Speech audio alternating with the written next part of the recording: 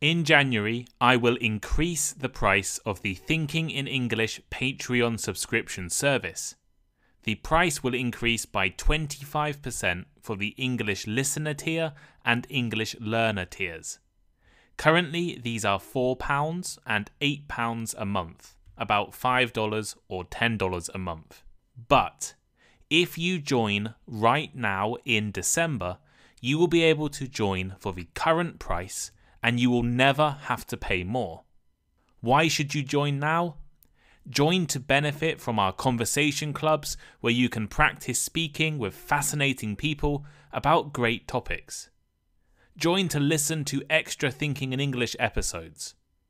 Join to access extra vocabulary and study activities with the transcripts. And if you join Patreon right now, you can save 15% if you pay annually. Click the link in the description now or go to patreon.com/Thinking in English. Hello, I'm Tom Wilkinson and welcome to the Thinking in English podcast, a podcast for intermediate to advanced level English learners. Happy Christmas to all of the Thinking in English listeners out there. In this Christmas special episode, I am going to introduce you to a traditional British Christmas. More specifically, my traditional British Christmas. I hope you all enjoy listening. You can find the full transcript for free over on the Thinking in English blog, and here is today's vocabulary list. Festive. Festive. Related to a celebration or festival. For example, the town square was adorned with festive lights and decorations. Carols. Carols. Festive songs often associated with Christmas, as in, carol singers spent the evening singing at the local pub. Stockings. Stockings. Long socks traditionally hung by the fireplace for small gifts. As in, the children eagerly hung their stockings by the fireplace, hoping to find surprises from Santa on Christmas morning. Boxing Day. Boxing Day. The day after Christmas in the UK. For example, on Boxing Day, families gathered for leisurely activities and enjoyed the leftovers from Christmas dinner. Public holiday. Public holiday. A day on which most businesses and schools are closed. As in, as a public holiday, nothing is open on Christmas Day. Advent. Advent. The period of 4 weeks before Christmas. As in, most families in the UK will have chocolate Advent calendars.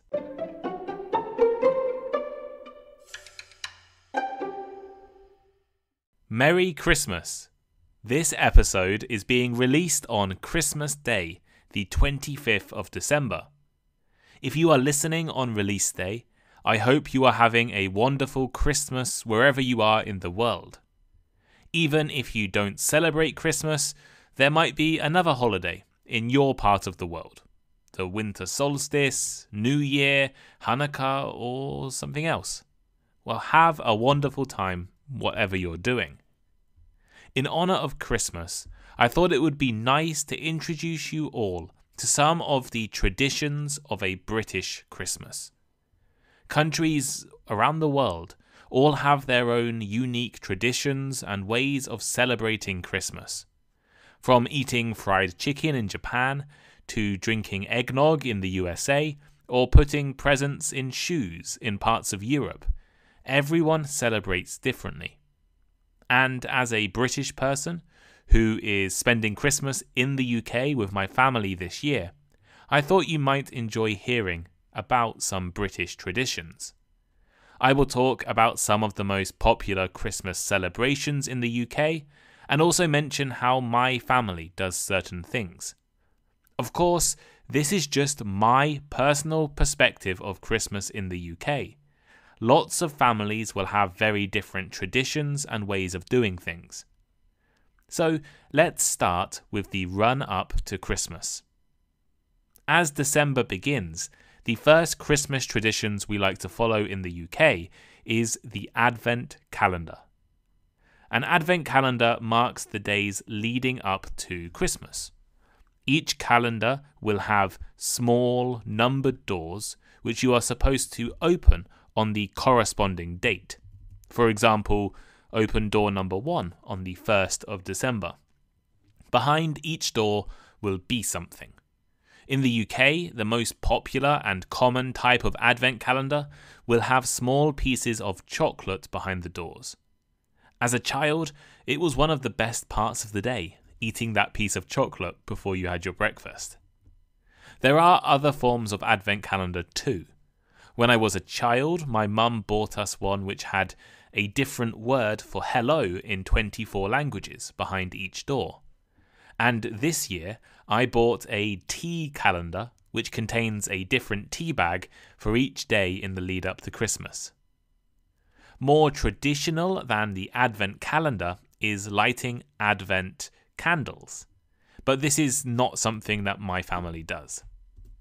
Another part of the pre-Christmas period is carol singing. Again, this is something that I have never really participated in, but it is part of many people's Christmas experience. Carols are festive songs, usually related to Christmas, which tend to have messages of joy, happiness, and goodwill. Some famous carols include Silent Night, Hark the Herald Angels Sing, and Deck the Halls. Some people go around the town singing carols. In my hometown on Christmas Eve, many people will head to the local pubs for a drink, and carol singers will also make an appearance. Another tradition is displaying Christmas decorations. Streets across England transform with lights, trees, and decorations as Christmas approaches. The iconic Oxford Street in London, for example, is famous for drawing crowds to witness its annual transformation into a winter wonderland. And no British Christmas is complete without the presence of a beautifully decorated Christmas tree. Families often come together to carefully choose and adorn their trees with ornaments, baubles, and lights. However, in my family, it is my mum's job to decorate the Christmas tree because when we were children, my brother and I were not very good at decorating Christmas trees. So my mum has decided that only she can make the Christmas tree look nice. The tradition of the Christmas tree is deeply rooted in British history, dating back to the Victorian era. It continues to symbolise the festive season's joy and unity. I mentioned previously that on Christmas Eve, the night before Christmas, I usually head to the local pubs with my old friends for a couple of beers. This is not a universal tradition, but it is something that I have done since the age of 18, apart from the Christmases I spent overseas, of course. And therefore, I tend to start my Christmas morning, or I guess midnight, in the pub. However, the more traditional way to start Christmas is with a midnight mass, a church service which starts at midnight Christmas Eve. People will gather in churches to celebrate and remember the religious significance behind the holiday. Before we sleep on Christmas Eve, many British families, especially those with young children, will leave an offering for Santa Claus. Santa has to deliver millions of presents around the world, so he definitely needs some refreshments. In the USA, the stereotypical thing to leave out is milk and cookies. In Britain, we like to give Santa something a little stronger. We will usually leave a glass of alcohol, like sherry, which is a type of fortified wine, and then pair it with a traditional Christmas pie called a mince pie. I'll mention mince pies again a little later. One of the most beloved Christmas traditions in England involves leaving stockings by the fireplace or somewhere else in the house. In my house, we haven't had a fireplace for a long time, so we just leave stockings outside our bedroom doors. Children excitedly place their stockings, often personalised with their names, in the hopes of waking up to it being full of small gifts and treats. In the morning, children wake up to see what has been left inside the stockings. From small toys to sweets, these gifts come before the larger gift exchanged later in the day. As a child, my brother and I would take our stockings, which had been made by my grandmother, to my parents' bedroom and then open them together. A little later in the morning, we will exchange the main gifts. Family come together, so my grandparents would often come to my house, or we'd go to my grandparents' house and carefully exchange the presents, each wrapped with festive paper. I'm not very good at wrapping Christmas presents, so I often just put them in a gift bag instead. As a child, I would always hope for one of the popular toys, or a video game, or a new book from my favourite author. As an adult, I now hope for books, socks, or something to eat or drink. Most families will eat their Christmas dinner around the lunchtime, around noon, and I'll talk more about Christmas dinner in a second. And then we'll watch the annual speech by our country's monarch. Until her death in 2022, this was the Queen's Christmas speech, and now it's the King's speech.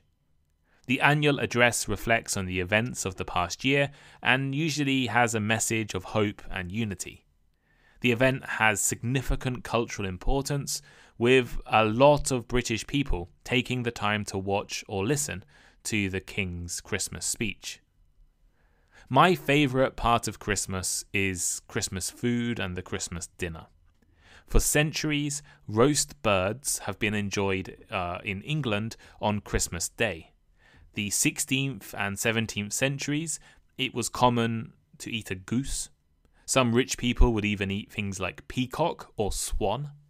However, from the 17th century, the bird of choice became turkey, or maybe turkey and goose, or turkey and something. If you have ever read Charles Dickens' famous novel, A Christmas Carol, you will know that Ebenezer Scrooge sent Bob Cratchit a large turkey. So our Christmas dinner will always consist of roast turkey. My family is not very large. Usually there are between 4 and 6 people for Christmas dinner. So we will only buy a very small turkey or just part of the turkey. Other popular choices for the Christmas meal include roast pork, beef, chicken, goose, or duck. Accompanying the turkey are an array of side dishes. Sage and onion stuffing, crisp and golden roast potatoes, honey glazed parsnips, and vegetables including Brussels sprouts are common choices. My favourite thing are pigs in blankets. In the UK, this refers to small sausages wrapped in bacon and often roasted with a sweet glaze. In addition, there are a few common sauces we have at Christmas. Gravy made from turkey, bread sauce, and red currant jelly. For dessert, the most popular choices are Christmas pudding, mince pies, or trifle.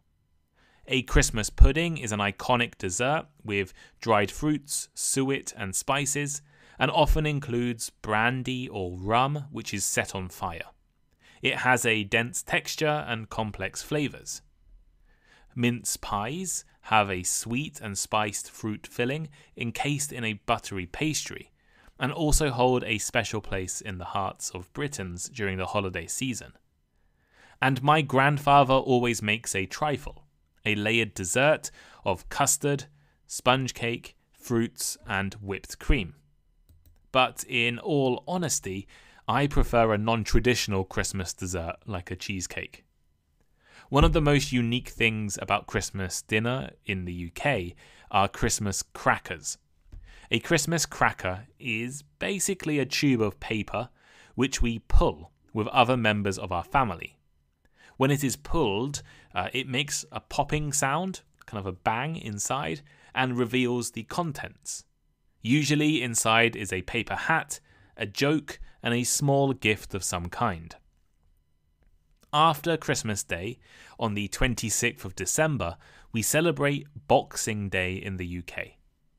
The origins of the term Boxing Day are somewhat debated, but many believe it stems from the tradition of giving boxes of food, money, or other necessities to servants or those in need in the past.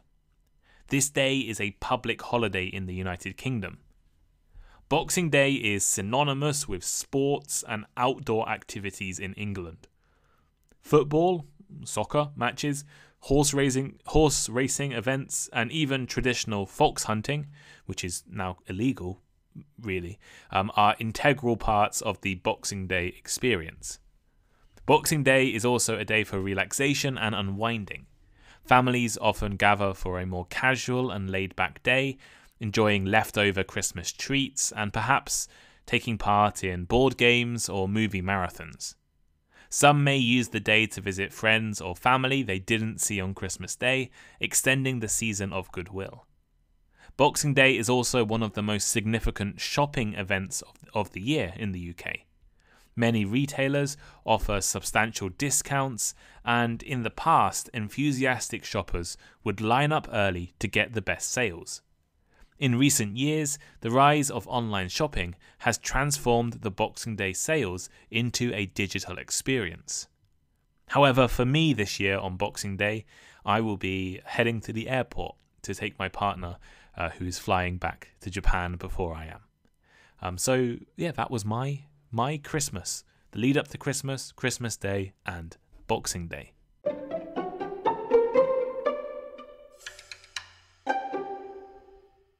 Merry Christmas and Happy Holidays. I just want to remind you before we start this Christmas special episode of Thinking in English that Patreon prices, the Thinking in English Patreon prices, will be increasing in January. I am increasing the prices of my Patreon levels by 25%. If you join right now in December 2023, you will be able to get the cheaper price, and you'll be able to continue paying that price until you decide to upgrade or quit in the future. So if you're considering join right now.